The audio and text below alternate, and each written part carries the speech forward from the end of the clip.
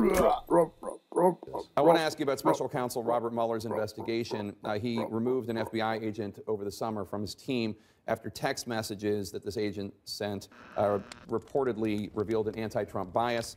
Another top member of Mueller's team's investigators, Andrew Weissman, sent an email to Sally Yates, then the acting attorney general, congratulating her for refusing to enforce the Trump travel ban. And according to the Wall Street Journal, Weissman also attended Hillary Clinton's election night party in New York.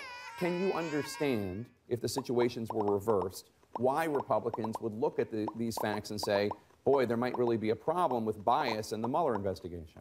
You know, Jake, the fact is the circumstances have been reversed in probably a far more significant way, and that is we now know that at the same time that James Comey was openly talking about a Hillary Clinton investigation, including up until days before the election, he was not disclosing to the public that there was also an investigation of the Trump campaign.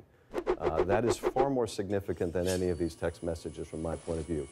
Now, I don't think that was because James Comey had a political axe to grind or was doing this in a partisan way. I do think it was an error in judgment. And I think it is perfectly appropriate for us to do oversight of how that investigation was conducted. But the intent here is not to do oversight. The intent here is nothing short of discrediting Mueller, then discrediting the Justice Department, then discrediting the FBI, then discrediting the judiciary. Should the judiciary convict some of the people that Mueller has charged or may charge in the future? This is an effort to tear at the very idea that there is an objective truth. And I think this president, in astonishing speed, has remade the Republican Party in his own deeply flawed image. And that will be ruinous to the Republican Party.